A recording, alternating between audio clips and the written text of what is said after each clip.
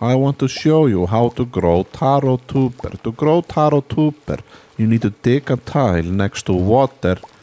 You don't have to, but I recommend to do it so you don't have to water it. The game also says it grows faster. I really don't know. I could look it up, but I don't really care because Taro Root is my friend and I'm not gonna look up my friend.